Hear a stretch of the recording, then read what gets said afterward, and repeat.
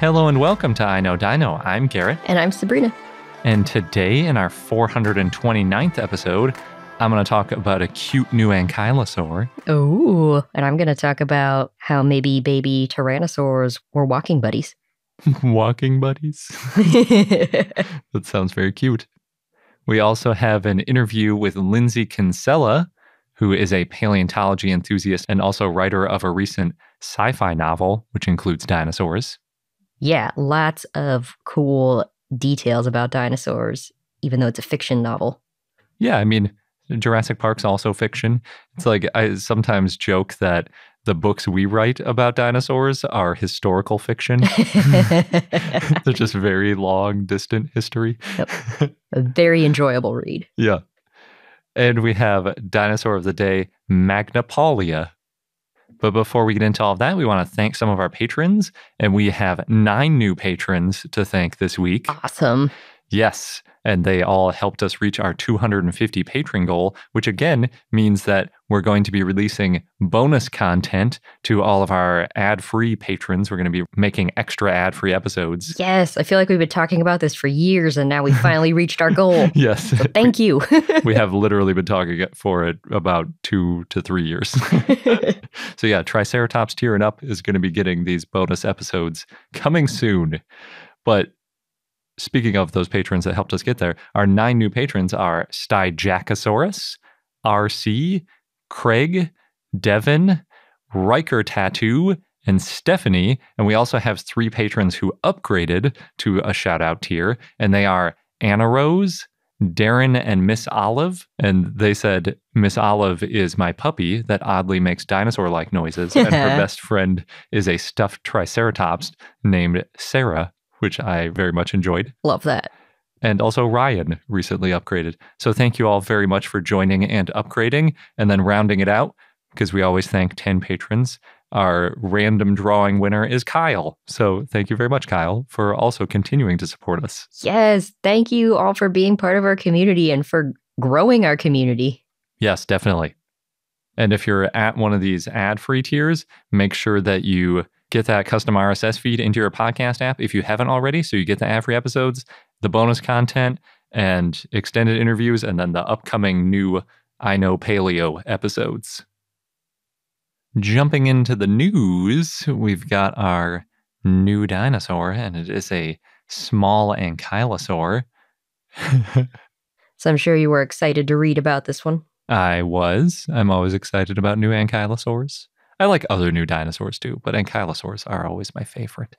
So this one was published in the Journal of Systematic Paleontology, which is free access.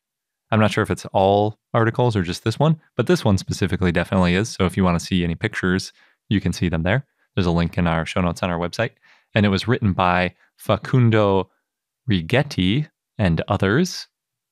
It was actually described back in December 2022. It was one of those that they snuck in just before the end of the year. December 1st, to be precise. Yeah, and looking at it, they received it December 20th of 2021. So it was just under a year it got published after they received it. I'm also pretty sure this is the last dinosaur we have that we need to cover for 2022. So moving on to 2023 next. Now that we're in February, well into February. The researchers didn't just name a new small ankylosaur, they reviewed all of the ankylosaur material from the Allen Formation in northern Patagonia. And Victoria Arbor was included on this paper too. Nice. It's one of the co-authors. I always like to see that because I feel like it adds a lot of weight to whether or not the ankylosaur is going to hold up in the next revision of ankylosaurs.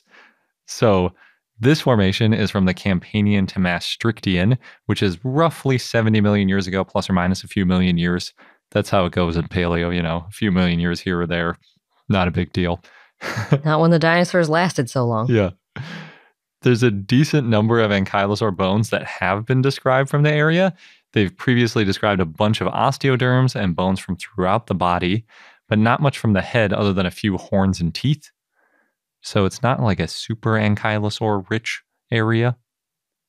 In reviewing the bones, they confirmed that some of them were from a new dinosaur, and they named it Patagopelta cristata. Patagopelta you might have guessed, is Patagonia plus Pelta. Patagonia being the area in Argentina where it's from, and Pelta meaning shield, which is a popular end for ankylosaurs because they basically have a giant shield for a back. I'd say the popular end for ankylosaurs is the club tail. The literal end, not the end of the name. Yeah. Cristata means crest in Latin, and it, quote, refers to the presence of the diagnostic crests on both the anterior surface of the femur and the lateral osteoderm of the cervical rings. So there's a couple important crests on Patagopelta, or specifically Patagopelta cristata. If there's another Patagopelta found, maybe they'll get a different species name if they don't get split out into their own genus. There are clues from all over the body that the bones are from a nodosaur, meaning that it doesn't have a tail club. So in this case, it doesn't have that popular end you were talking about with the tail club. Oh. It's just a regular old tail. Well, popular means in a lot, not all. It's true. Touche. It doesn't hurt that they found a good number of tail bones to help identify it as a nodosaur. And the coolest part of the find, I think, is the quote-unquote cervical half ring that I mentioned earlier.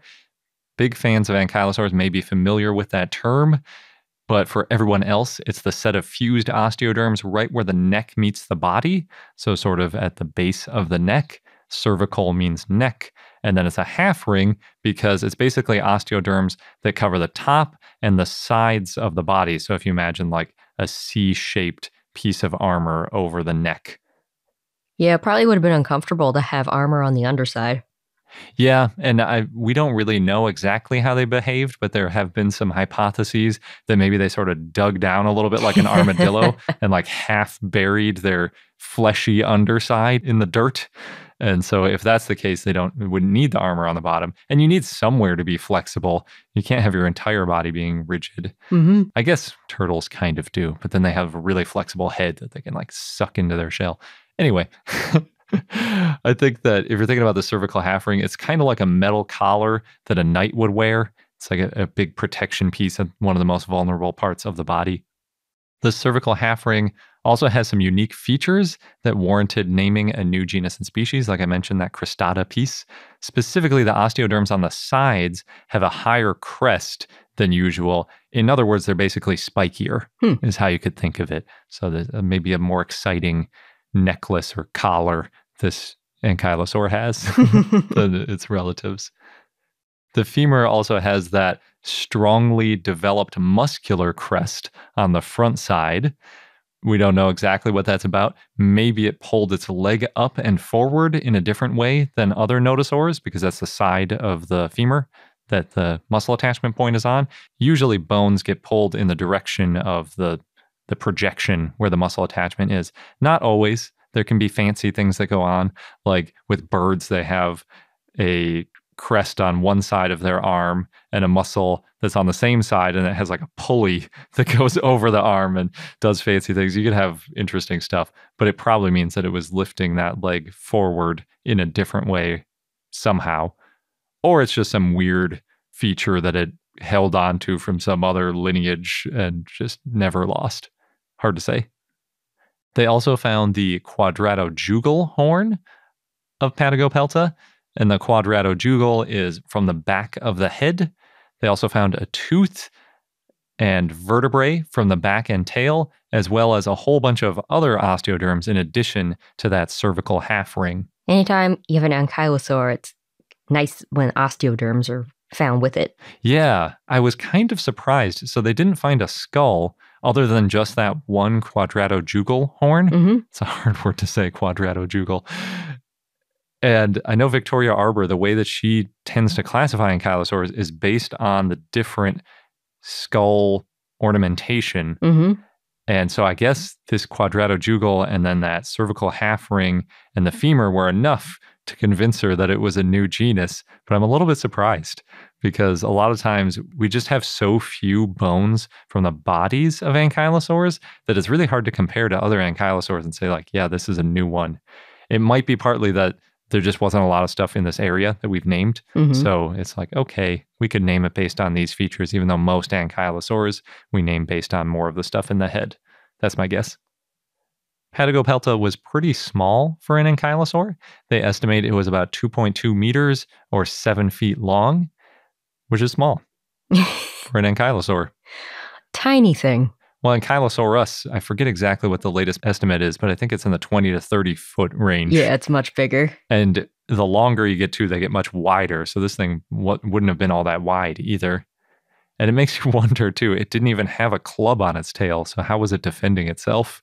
Maybe it was burrowing. Yeah, that's my best guess. I love that hypothesis because it's like it couldn't run fast. It wasn't that armored. It didn't have any tail weaponry. It probably wasn't that smart, unfortunately. And yeah, I don't know. I hope it could dig down or do something. I don't know for sure if this is a juvenile or an adult either. Right. So it's possible maybe it would have gotten a little bit bigger. But the authors do recognize it as a small ankylosaur and make reference to dwarf nodosaurids. So I think that they believe that it's reasonable that this might have been an adult.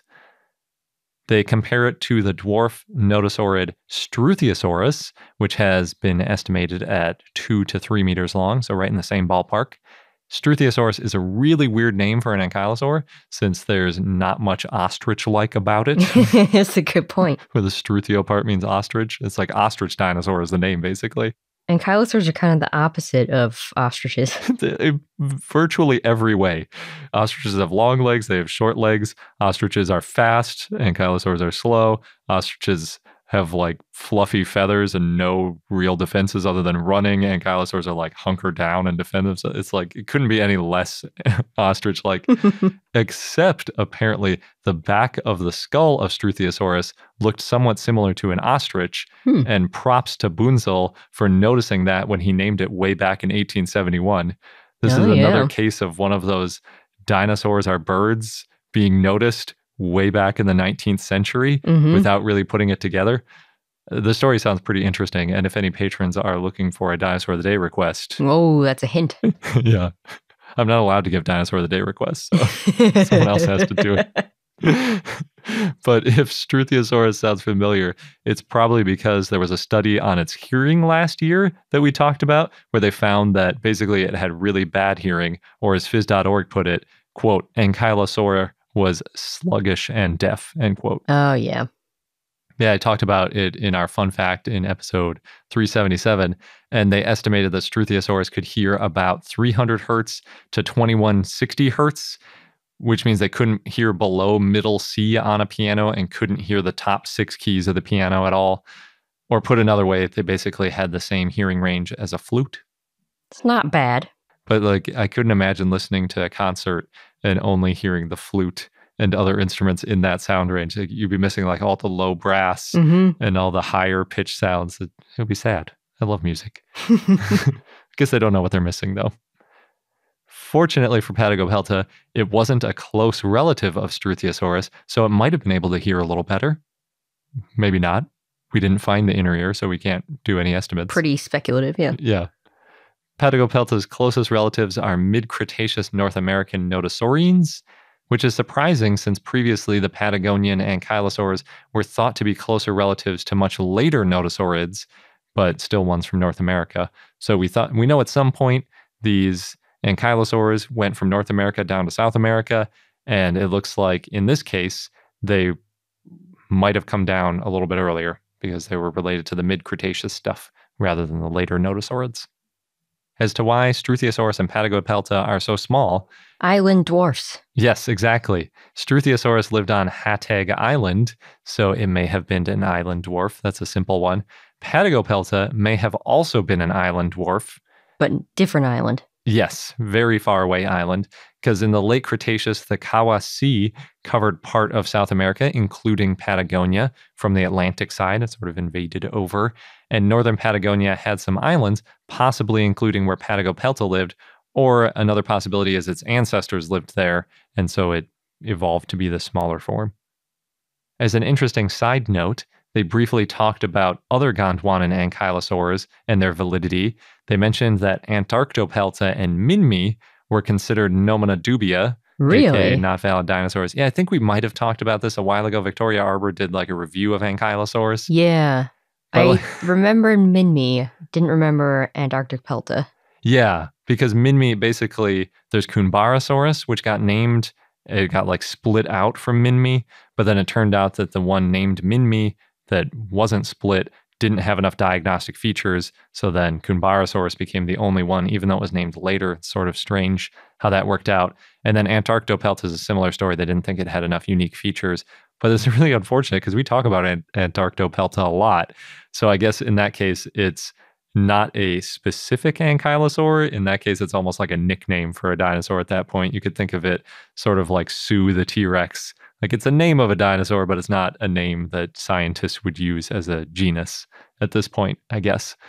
But they also looked at Spicomelus and Stegouros, and they seem to have reaffirmed them as valid taxa, which I found very interesting. Good. You love Stegouros. I do love Stegouros. It's very cool.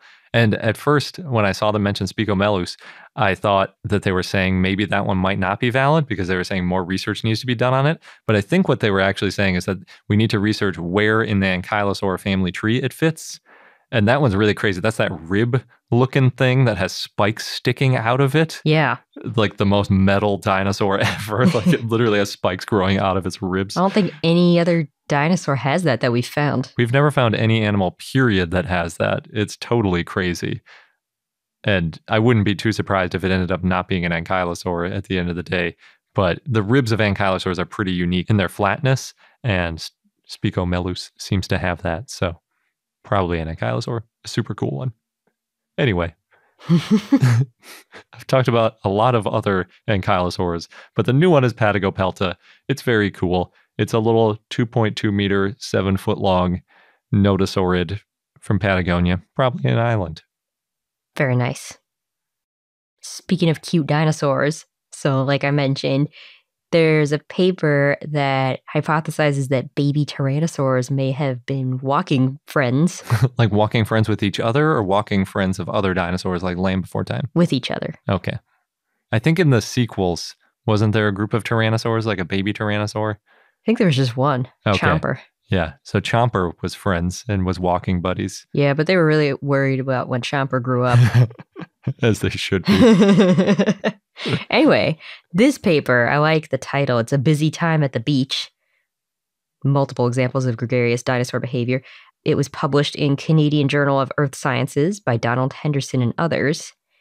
And they found a lot of dinosaur tracks and trackways that were preserved in a way that could mean the tracks were made in just a few days or less, which is cool. I don't think we often hear when we're talking about tracks how long it took to make those tracks. Yeah, that's always a hard thing to nail down because it's hard to prove that a track was made and then another dinosaur was there at the same time, or if that track just sat there and then another dinosaur stepped there. Like they're not time stamped.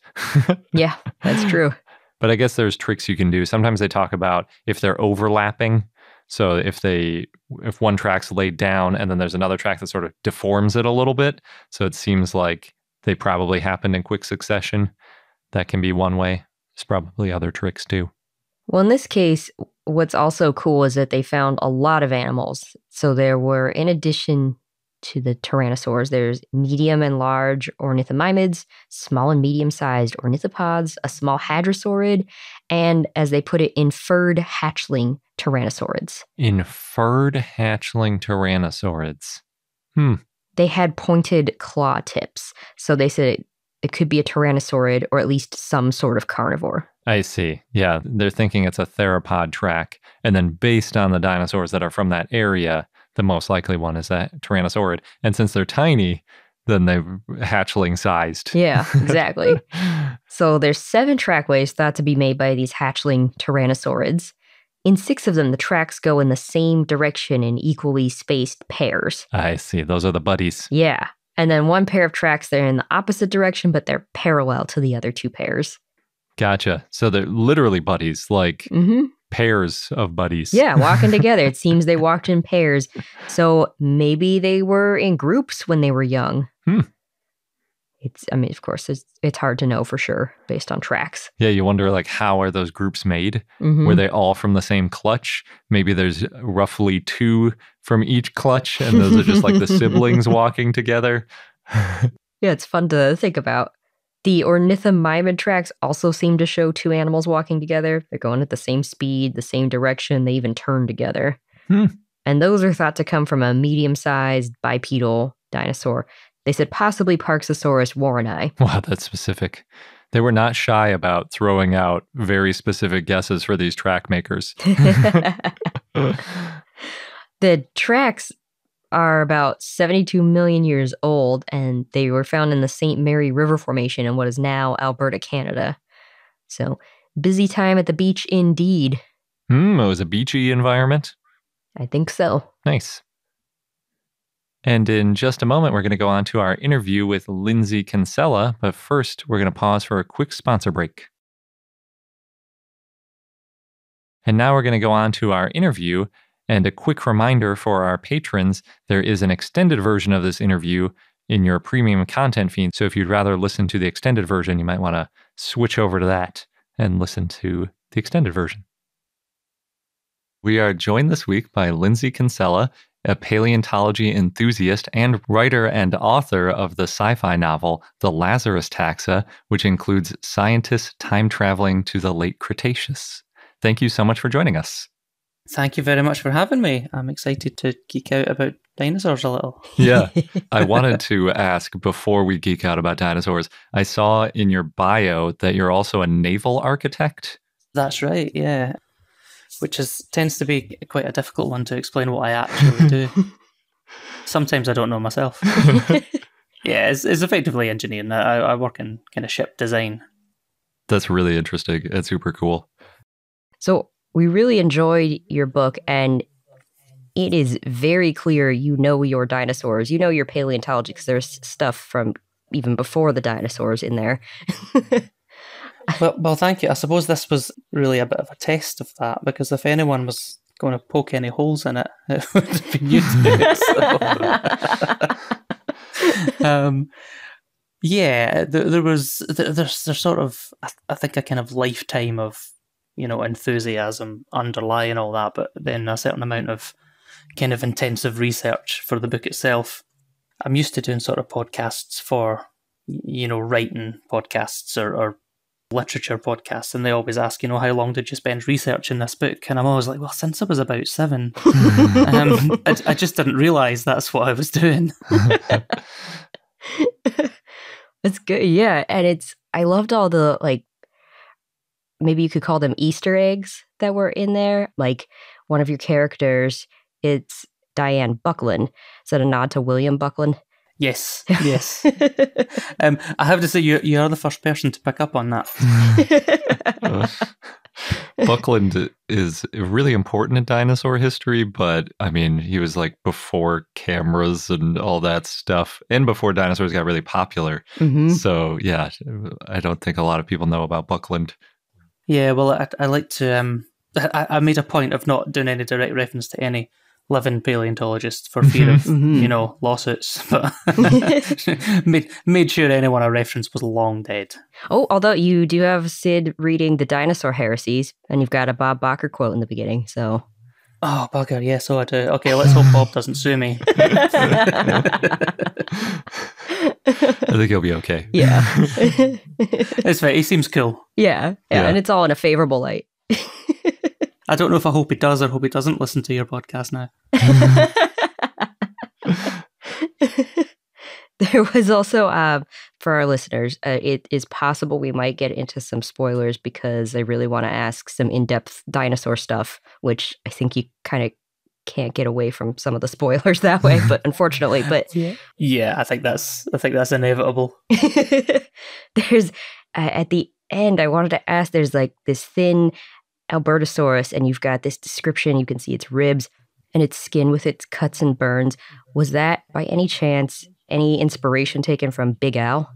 If there was, I think it was probably subconscious. But I think that really stemmed more from a sort of frustration with the way particularly large theropods are portrayed in the media, of just being sort of mindless eating machines. Mm-hmm. But equally, if you're writing sort of sci-fi fiction, you can't have them just, hugging people.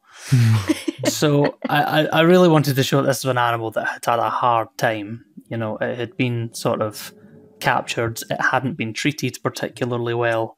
Sort of like a kind of abused dog type scenario. I wanted to justify its behavior rather than just it be inherently mindless. Yeah. There were a number of dinosaurs that we find out later were mistreated, and it was really interesting to see how they acted and appeared and the different ways they connected or acted around people. So like the Dakota raptor, for example, I thought was, just really interesting. Yeah, I wanted to take the approach with at least a number of them, and I think the Dakota raptor was the most obvious of those, where I sort of treat it almost as a character in its own right. I kind of thought to myself, what are its motivations, what's its sort of backstory, and I suppose in a lot of ways it even has a sort of character arc, and I think I wanted to do something where we sort of make the reader sympathise with that particular animal and see it as more than just a monster, and show, I suppose, that it can be both, because I think when you think of a lot of modern predators, if you were in a room with a tiger, I'm sure it would seem like a monster to you. But that doesn't mean that's how it is all the time. It's still an animal with feelings and fears, and I wanted to try and bring that across as best I could and make it seem real. Definitely, yeah. Like there's a range of emotions it can go through, and also, well, with all of the dinosaurs too, like the level of intelligence, especially with the raptors. Like we know these were intelligent animals, and then we got to see that in your book. Yeah, I think with the probable exception of the ankylosaurus, which I very much made a point to show that it was quite stupid. Oh. Poor ankylosaurs. Oh, we know, Garrett. But I mean, that is the thing in general, right? The predators tend to be smarter because their job is more complicated than just like bending over and chewing. Well, that's what's basically a big armored cow. Doesn't need a whole lot of problem solving skills. Yeah. Well, kind of going back to showing the different facets or the different aspects of the dinosaurs, there's a lot of herbivores in your story where we see them getting protective and defensive, and they can be just as vicious and dangerous, which we don't always see in other media. Yeah. We talk about that all the time. Like the most dangerous animal, technically, large animal in Africa is the hippo, but everybody thinks of lions and, hyenas and things like that.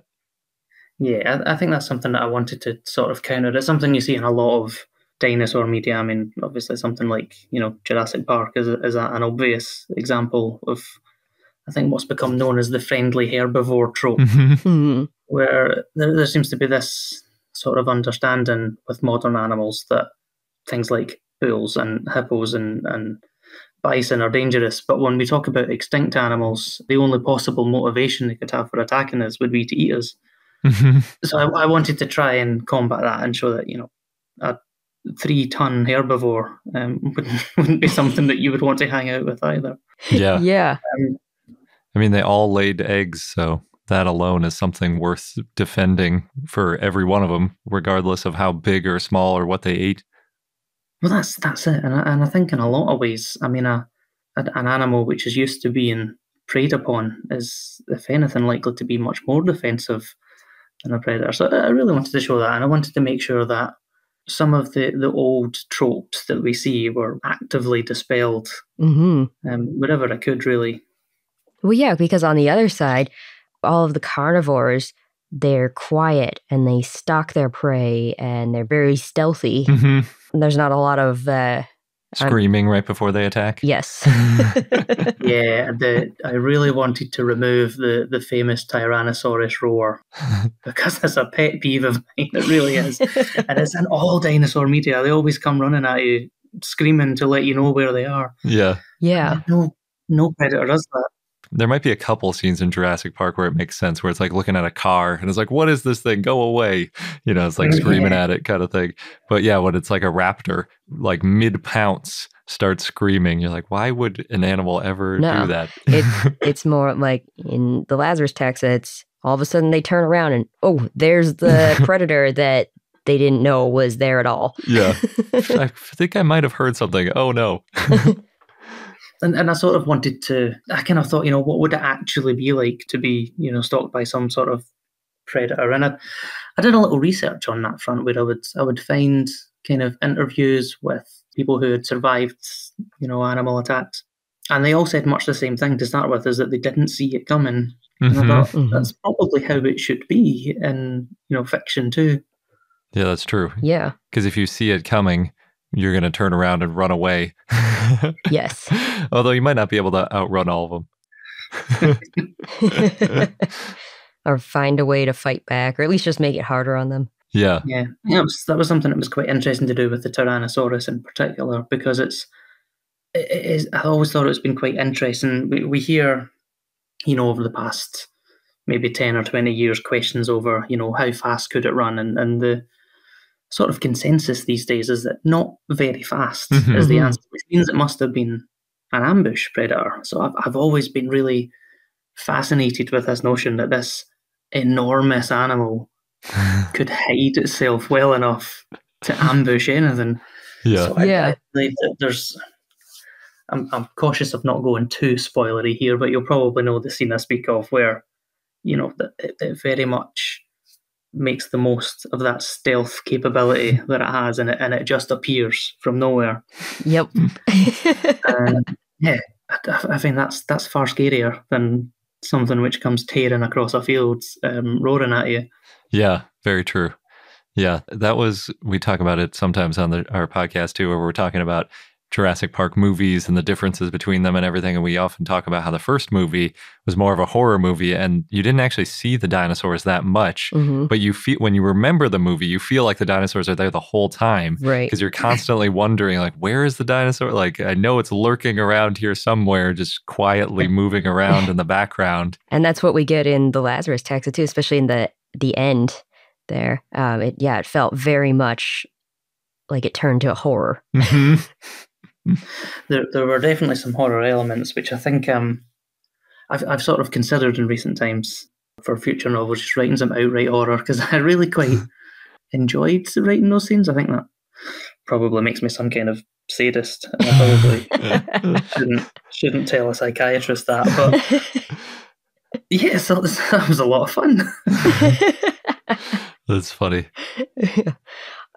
Well, going back to T-Rex, this kind of applies to the other dinosaurs too, is because there's some really vivid descriptions, really enjoyable to read descriptions, but obviously we have to the science only takes us so far, and then you kind of have to fill in the blanks. So with T-Rex, like the honking sounds, or the different sounds it made, the hissing and the honking and stuff like that is really interesting. Yeah, I think with that, I could have went a number of directions with the noises it made. I was absolutely convinced I didn't want it to roar. I didn't want to make any sounds that could be considered sort of mammalian, which seems to be the way a lot of them go. But that left me with a lot of options of what to do. And I thought, why not just lean into the bird side of things? And yeah, I thought it was both kind of funny. There was a little bit of comic relief in there, but also a demonstration that we really don't know, and it could have sounded like anything. So the fact that this giant tyrannosaur honked like a goose kind of made me but we'd after. I mean, that kind of comes after a really sort of tense scene with the animal, and then it kind of breaks the tension when it starts honking, and they realise that that's the sort of goose noise that they've been hearing through the forest all the time. Yep, it's been there the whole time. I also liked, there's certain papers that are still up for debate, and I liked that you acknowledged them. So, like, a T-Rex was described as having lips. You mentioned Torosaurus, but then it also quickly is like, oh, but it might just be Triceratops. And Pachycephalosaurus wyomingensis, but that used to be known as Dracorex. So, yeah, all these like little details that are kind of thrown in there. Yeah, I think a lot of it just stems from sheer geekiness, if I'm honest. I just really wanted to include it. I think with some, I think the lips is a good example of where I could have went one way or another with the sort of creature design, if you like. And where I had that option, I made sure to go the opposite way from sort of traditional dinosaur fiction. So I could have went with lips, I could have went without lips. This science isn't really agreed either way. And I thought, well, usually we see them without. So I thought it just made it more interesting. And sometimes with the likes of Draco Rex, I just thought it was a cooler name. That translates to Dragon King, and that would be a cool chapter name. Mm-hmm. That is a cool name. But I think those kind of tidbits of information were kind of interesting for people, and I think that was part of the purpose of the book in a lot of ways, was to try and bring some of the really interesting little quirky details of paleontology that probably most people aren't really aware of, just try and bring them to people. Yeah, I think it will be interesting to see which of the sort of creature designs or which of the animal behaviours is the first to fall. You know, which is the first that a paper is released and we go, bugger, well, that's outdated now. I think you could probably put a disclaimer. This was accurate as of. Yeah, exactly. That's like when we were talking to the people who developed, what was the game? Saurian. And they were talking about how they created the Hell Creek ecosystem, and then they totally redid their T-Rex after a bunch of papers came out, because they're like, oh, it definitely had feathers. So we got to like do all this stuff to have feathers. And then after they did that, another paper came out and it was like, no, it definitely didn't have feathers. And then they were like, okay, we're just going to have to eventually say this is accurate to this point in time. It's a snapshot of what we thought the science was like, and just go on with our lives, because otherwise we'll just spend our entire life, like updating little details of the appearance of these dinosaurs in this game that aren't really, super impactful on the gameplay or anything like that. So yeah, I think the same is true about your book, right? Because it's like these animals are acting in a specific way, and you're using certain traits of the dinosaurs to affect what sort of role they can play in the book. And so they're important to that extent. But if there's a subtle difference in like, oh, it didn't have this thing on its neck, or it had more feathers here or there, it's like, okay, but it still can be a good book for the time without being 100% accurate to like 2050 dinosaur science. Yeah, I think that's true. And I think what was more important than it necessarily being strictly accurate, well, I did, that was important to me too. But I think what was more important was that it didn't reinforce old stereotypes. Mm-hmm. So I wanted to make sure that any areas that maybe weren't entirely accurate were at least inventive. It could be wrong, but it had to be wrong in new ways. You're not going to repeat mistakes. If you're going to make mistakes, they're going to be new mistakes. Exactly. If I'm going to get my homework wrong, I want to get it wrong on my own and not copy someone else's wrong homework. There you go. So going back a bit, I did really enjoy the chapters. Would you call it chapters? The chapters that are kind of in between the chapters of the story that explain more of the science, but then it also kind of foreshadows, or it's linked to what's going on with the characters. Yeah, those were, I think, both really interesting to write and also very difficult to write, because I had a lot of information to sort of fit into those, but without making it seem like an info dump, Mm-hmm. and to try and make it seem relevant to the story and not just a complete left turn out of nowhere. But I think they were quite important for, like I said, was the purpose of the book, was to try and show people that there's more to paleontology than just what they've seen in movies. So yeah, and I think particularly things like there's a chapter which goes through the sort of last day of the Cretaceous with Mm-hmm. the asteroid impact. And I think it's not even really related to the story other than the last paragraph or two. I think that was one of my favourite chapters to write, because you could just really bring it to life and shows a bit more than just, a big rock comes and there's a big explosion. Yeah. Shows so much more than that. Showed just how really was Armageddon. Mm-hmm. Yeah. The ground turned to liquids, molten glass raining from the sky, really quite a horrific picture, I suppose, but fascinating too, I've always thought. Yeah, Colorado is a really good distance to be describing that from too, because I remember I was figuring out one day doing the math on, or maybe I think I put it into a model that could model impacts and distances. So I was like, okay, where we are, how far from Chicxulub we are, what would it be like here? And it was a pretty good spot in terms of getting all of the catastrophe because if you were instantly vaporized, exactly. You got to suffer for a little while. Yeah.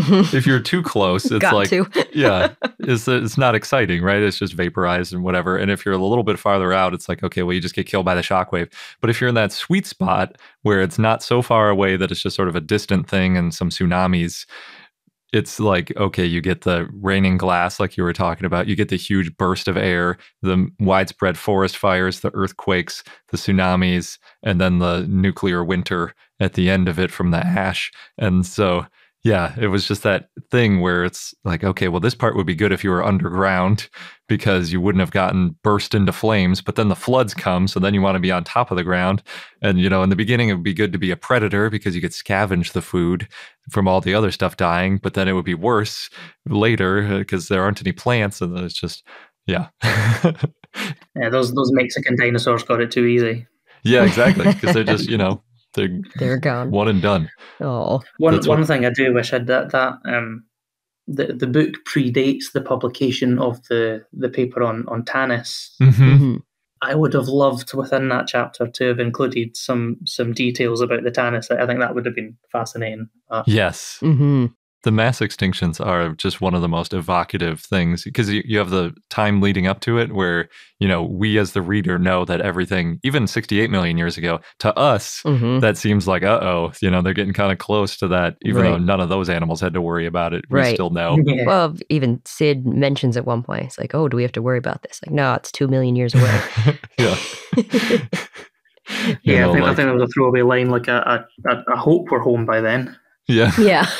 It's like 200 times all of human history away from it. I think it was sort of a nice way of putting the time into perspective as well, which is something I tried to do a few times throughout the book, because I think that's one of the things that people, myself included, struggle with the most when we talk about paleontology, is that you just can't wrap your head around how long, you know, millions, tens of millions, even hundreds of millions of years actually is. It just becomes a sort of abstract number. So trying to put that in context was kind of interesting to do at times as well. And that was one way to do it. You know, 2 million years before the extinction doesn't sound a lot in the grand scheme of things, but it is. Yeah. When you're going about your day-to-day life, like, do I have to worry about an asteroid today? No, you do not.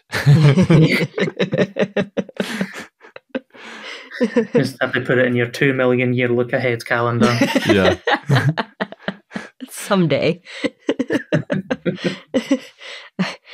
I definitely need to ask about Lazarus, the Leptoceratops, and kind of the namesake of the book. He sounds really cute. Yeah, I wanted a dinosaur for that most people hadn't heard of. I wanted something new, something interesting, not just the usual. And yeah, Leptoceratops is just so weird. And I was like, but also kind of cute in a really strange dog lizard kind of way. Mm-hmm.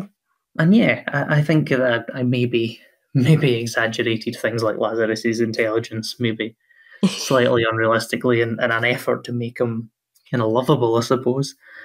But yeah, I wanted a dinosaur that wasn't a monster, that wasn't directly a threat, something that was just kind of almost a pet. I mean, by the end, I suppose he kind of is. I mean, he again, trying not to spoil things, but I suppose in the end, you know, so yeah, he was sort of interesting to write.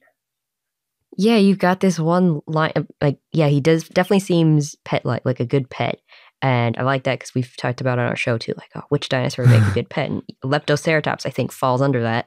With Sabrina, every time it's a small sauropod, she's like, could I have that as a pet? It's still like 20 feet long. It's not that small. Yeah. But Leptoceratops. But like you were saying, so with Lazarus, though, he still has these interesting features, and I really liked your description with the powerful beak, how it could slice through, I think you said, a turnip like a chocolate sponge. It's like, what a great image. Yeah, and I think that's something, I mean, I don't know when I plan to write a follow-up, to be honest. I like to go away and do different projects before thinking about any sort of sequel, but I would like to explore, even just in a sort of comedic fashion, what is it like to train a Leptoceratops to live? You know, how is it to toilet train, and I sort of alluded to it in the end. You know, to sort of keeps eating the house plants and things like that. You know, how do you learn to live with an animal? Because you can't Google it. You know, if you're having trouble training your dog, there are plenty of places online where you can just kind of, my dog does this. How do I stop it? Yeah. But the idea of trying to train an animal which has never been trained and probably doesn't want to be trained has some comedy value. So I might include that. Yeah, those fierce.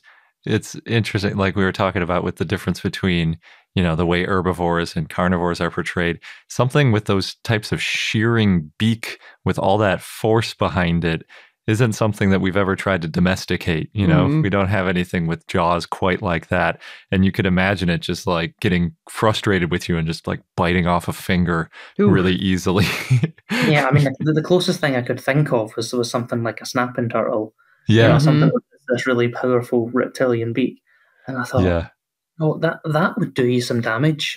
Right. And a Leptoceratops is considerably larger than even the biggest snapping turtle. Yeah. So it seemed inevitable that beak would be not something you wanted to have your hand in anyway.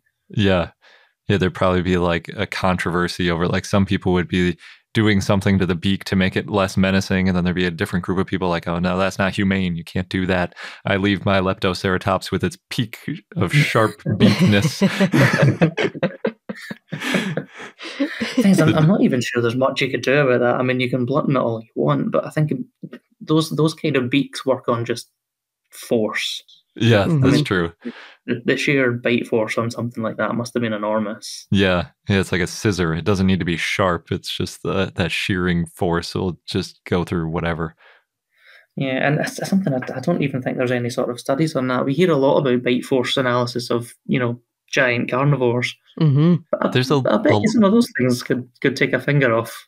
Yeah, I'm sure. We did an interview with Ali Nabavizadeh a long time ago, and he was looking at how perhaps the frills of ceratopsians had muscle attachment going up at least part way, and so that would give them like that added muscle there for like the really strong bite. And they already had very deep skulls, almost like the herbivorous version of a T-Rex with that much deeper skull than a lot of the other dinosaurs. So yeah, it would have definitely been able to bite very strong. And yeah, it would make domestication a challenge for sure. Yeah. So what are you working on next? At the moment, I have a more of a sort of fantasy novel, which is hopefully going to be off to the editors shortly. I've stuck with the sort of subject material. It's still quite dinosaur heavy, but I wanted to do it in a slightly more family friendly way, because that was, in a lot of ways, the original intention of the Lazarus Taxa was write a book about dinosaurs. People can learn about dinosaurs, whether it's adults or children.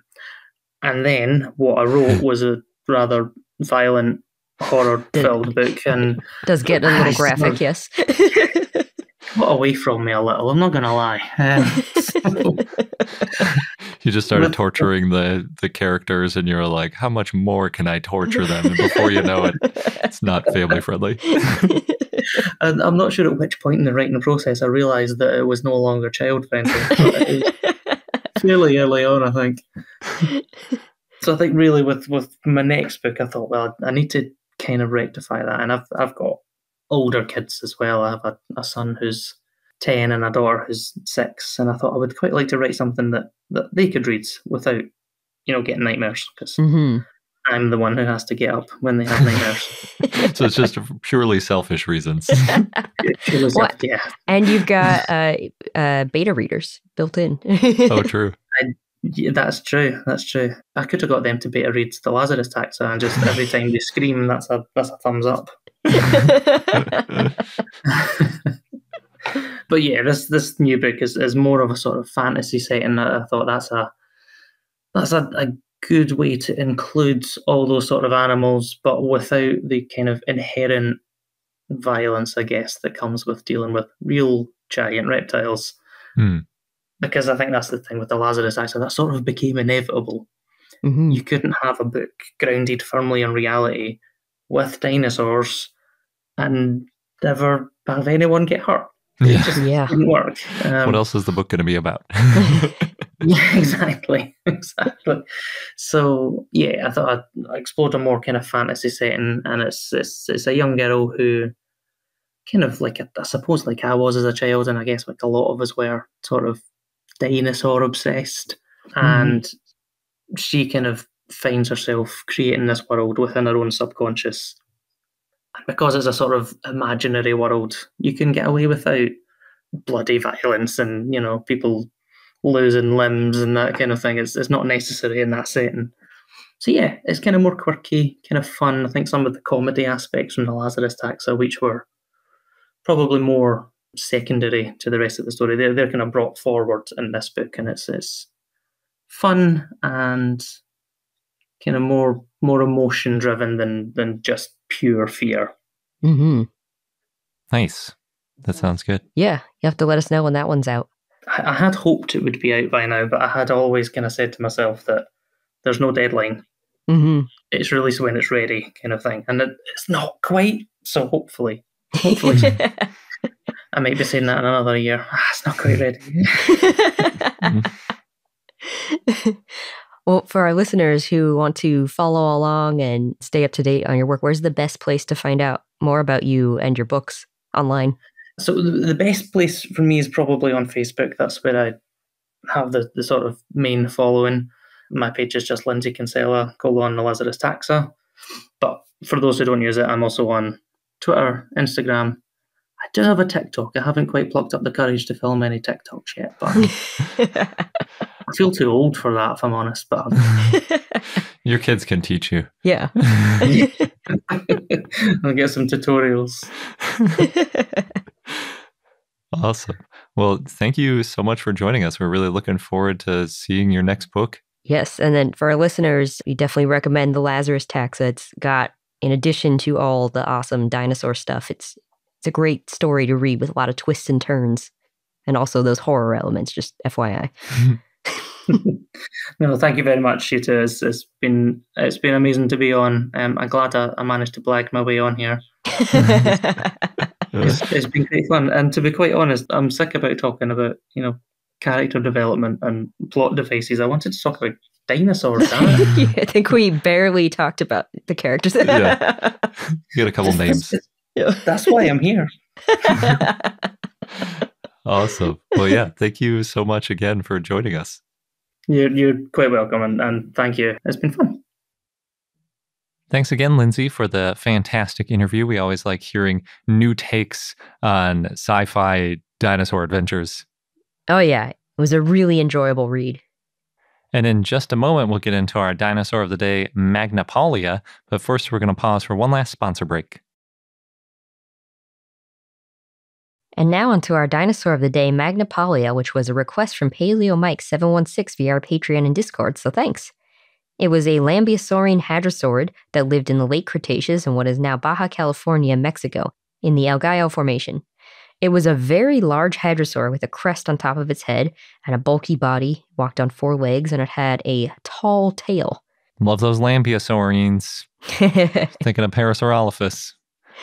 Originally, it was estimated to be between 49 to 54 feet or 15 to 16 and a half meters long and weigh up to 8.8 tons. Holy moly, that's a big dinosaur.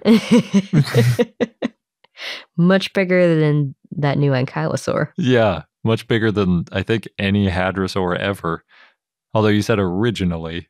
Well, in 2012, Albert Prieto-Márquez and others estimated it to be around 41 feet or 12 and a half meters long. Oh, that's it? Yeah. Tiny little thing.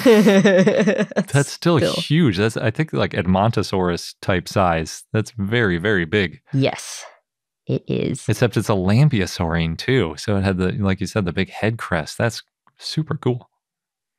Yeah, it's been described as a giant hadrosaurid. The type species is Magnapaulia laticaudus. It was described in 1981 by William Morris. Originally, Morris referred the fossils to Hypacrosaurus altispinus, based on the long neural spines of the tail, but then he changed it to CF Lambeosaurus. That's based on details of the premaxilla, the upper jaw. And then he named it Lambeosaurus laticaudus based on its large size and the tall neural spines in the tail.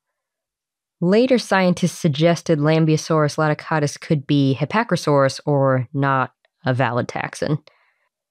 Magnapaulia was named by Albert Prieto-Márquez, Chiappi, and Joshi as Magnapaulia in 2012. I'm not surprised that Albert Prieto-Márquez was part of it because he is the hadrosaur expert, as we've come to know. And an unapologetic splitter. The genus name means large, and Paulia, the Paulia part, is in honor of, quote, Mr. Paul Haga for his outstanding support to the research and public programs of the Natural History Museum of Los Angeles County and its Dinosaur Institute, end quote. And the species name means broadtail. The fossils were found in an excavation by the Natural History Museum of Los Angeles County between 1968 and 1974. The holotype includes parts of the jaw, vertebrae, parts of the leg, parts of the pelvis, and parts of the arm. Well, that's pretty good. So you've got head all the way through hips here and there and legs. So for a 40-foot-long dinosaur, that's quite a bit of bones to get out. You can see why it took him 6 years. There are also 24 referred specimens found. Jeez. They were all within 3 meters of where the holotype was found. Okay, so those aren't 24 individuals. There's multiple bones from same individuals, probably, if it's within 3 meters. Well, the fossils found include partial skeletons and skin impressions. Ooh.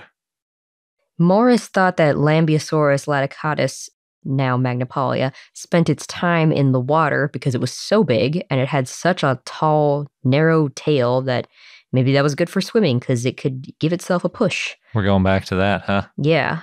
He also talked about weak connections in the hips, and there was a healed broken thigh bone that he thought would have been too difficult of an injury to survive on land. You know, it's easier to recover in water because you have less weight on the leg.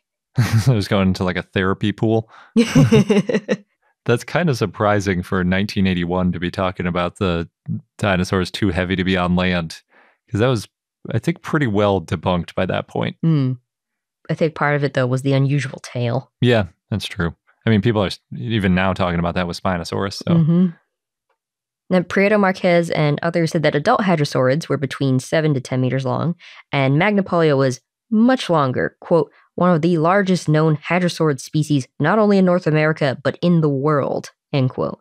And that's what makes it a giant hadrosaurid. That's the truth. It is a huge hadrosaur. Yeah. And Chiappi wrote on his site that, quote, the size was so impressive that it could have been mistaken for an apatosaurus, end quote. Wow. At least a, not a maximum sized apatosaurus, but, a moderately sized or juvenile apatosaurus for sure. Something much bigger than you'd think a hadrosaur would be. Yeah. Magnapaulia had a proportionately slender femur. Only fragments of the crest had been found.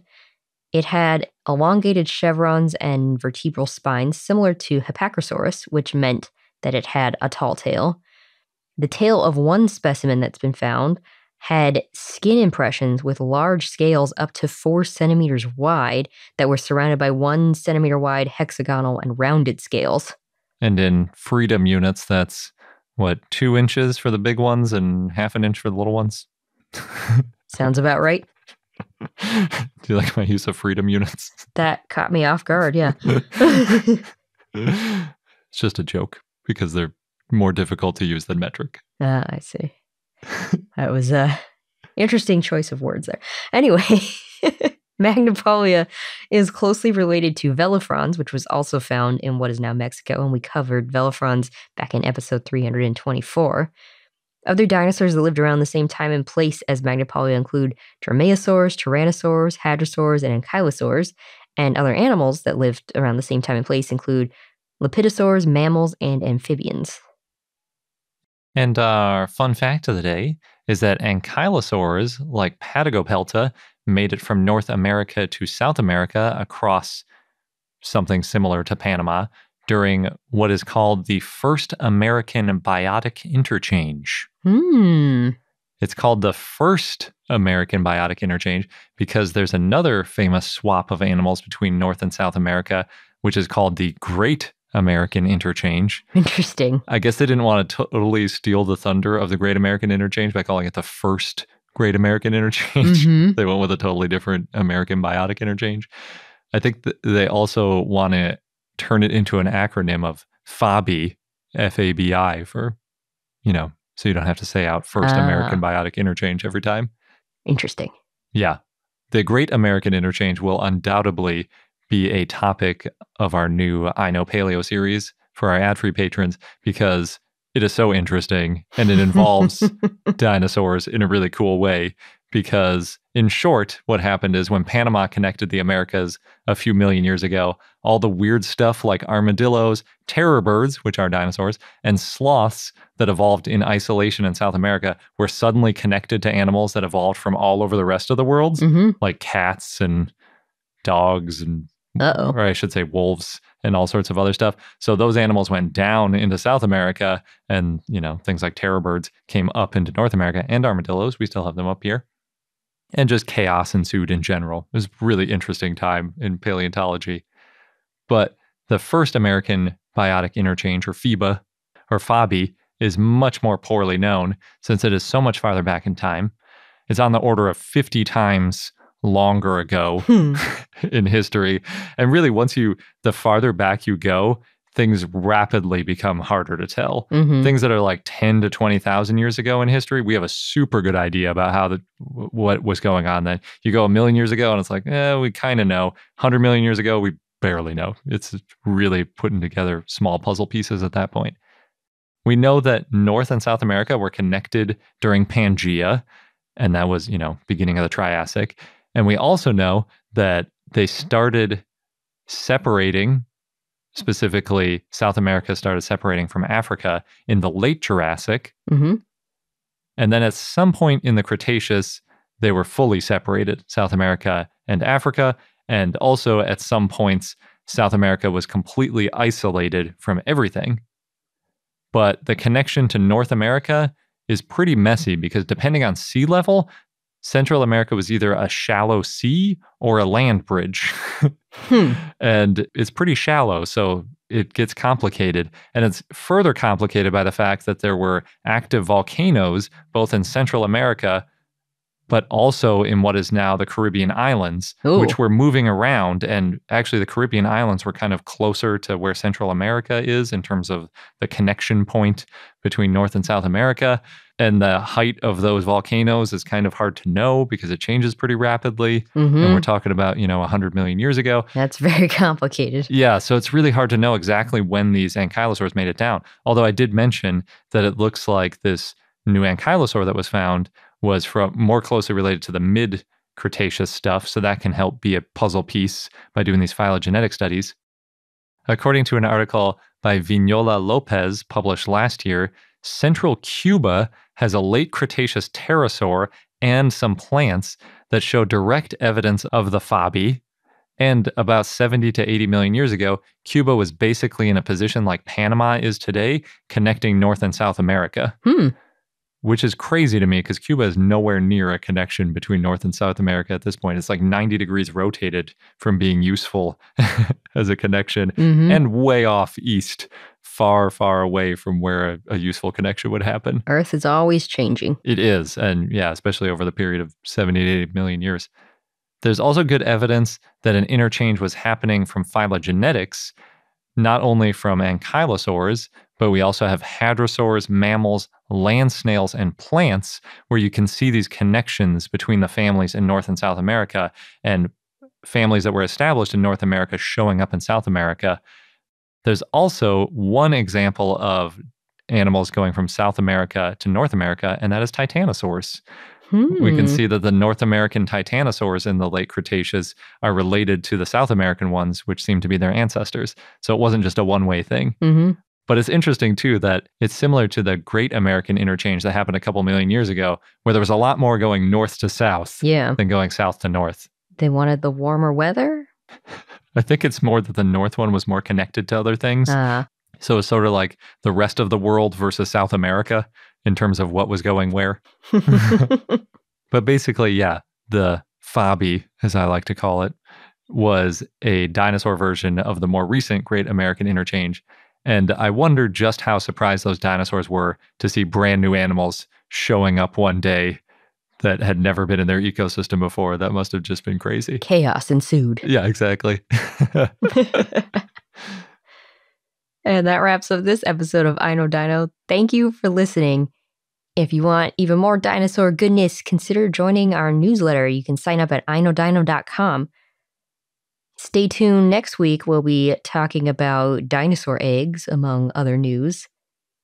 Thanks again, and until next time. Good day.